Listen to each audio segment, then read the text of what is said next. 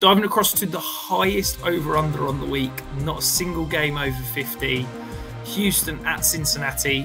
Breaking news minutes before we came on the show, Tom. T. Higgins is out this week. How does that affect things for Cincinnati, but also for this matchup? I think we were kind of expecting at least one of the Bengals wide receivers to miss after both Jamar Chase and T. Higgins missed yesterday.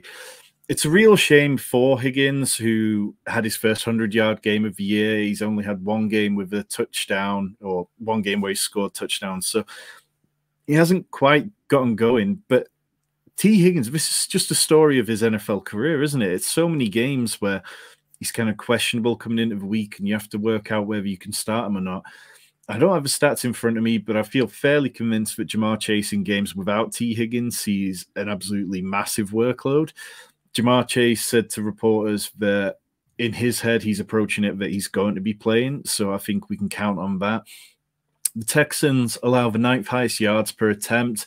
And Joe Burrow, he's getting hot at the right time of year. You know, he was the QB 26 over the first 4 weeks, but he's been the QB 8 over the last 4 weeks. Like, it seems like he's really dialed in at the minute. And the Texans, they're a pass funnel. They allow 3.3 yards per carry on defense, which is second best, but you can get at them through the air. The Bengals, for the other side of things, I think they're going to have to expect a lot of passing attack from the Texans. The Texans are 3rd in pass DVOA, they're 31st in rush DVOA, and their running game's just been hopeless all year. Dameon Pierce has been awful. Devin Singletary's been awful. It's just been, I mean, there's no running backs in this game that I'd be excited about starting. Joe Mixon, he's been a top 16 RB for 3 weeks. He's got touchdowns. Otherwise, he's averaged RB 23. So even though he's kind of getting the workload and stuff, it's fine. Whereas on the other side of the ball, Dameon Pierce hasn't even been getting the workload. He's RB 42 in points per game. He's looked miserable out there. He looks like, you know, he can't get into the end zone from inside the 5-yard. And I'm not sure that we need to try and get crazy here. You know, we've just seen CJ Stroud throw for over 400 yards and 5 touchdowns. We've seen Nico Collins be very good all year. We've seen Tank Dell be very good all year. And then Dalton Schultz, I'm a little bit late to the Dalton Schultz party. I thought that the usage might not be sticky, but he's at 27%. He's at a 27% target share over the last 4 games. 4 top 6 games in his last 5. So, yeah, we can absolutely load up on Dalton Schultz. And this is a game which I would expect to be very popular for DFS stacks this week.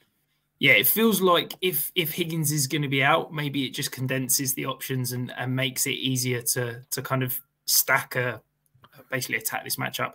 I was looking whilst you were talking there, Tom. So Jamar Chase, he's played 31 games in his career with T. Higgins, averaging 18.3 fantasy points. In the 6 games he's played without T. Higgins, he scored 22.2 fantasy points. So averaging 4 more points. He sees almost 11 targets a game without T. Higgins, averaging 88 yards and a touchdown. So, yeah, feels like if as long as Jamar Chase is healthy, you know, he's dealing with his own bruise on his back. It could be scary if he's out, but fingers crossed it's wheels up for Chase. And yeah, that Chase Burrow stack with plenty of bring back options looks particularly appealing. Martin, one of our members, is in the chat. He's saying, is it a Trenton Irwin week with Higgins out? Is there, I guess, a secondary receiver in Cincinnati that you'd be targeting? I don't mind taking shots on Trenton Irwin. If you're in a deep dynasty league or something like that, where you know you've got these really big benches, there's a lot of bye weeks going on this week. It's not an easy week to need to be scrabbling around on the waiver wire. But I mean, you're just looking for a warm body a lot of the time, aren't you? I mean, Trenton Irwin's had 11 receptions so far this year, 1 red zone target, 1 deep target. Nothing that's like overly inspiring. He's got 100 yards on the season, so it's not like we can really lean into it and know what to expect. I can tell you, though, I probably won't be leaning into either of the tight ends because it seems to be a 3-way rotation between Irv Smith, Drew Sample, and the other rookie, Tanner Hudson.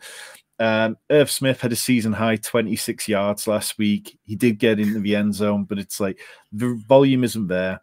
The tight end position for the Bengals is such a rotation, and they just don't really target that position enough to make it worthwhile. So I'd rather take a shot on Trenton Irwin than one of the tight ends.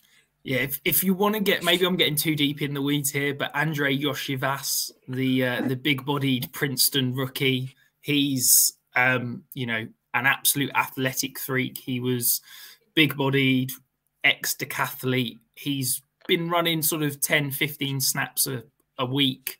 He's got in the end zone. I don't know for sure, but just the fact that he's that bigger-bodied, maybe he can step in for T. Higgins. If he can get any sort of usage, maybe he's a true dart throw that can get in the end zone. I imagine he's going to be dirt cheap on whatever platform you're playing on, probably free on most of your waiver wires if you're that desperate.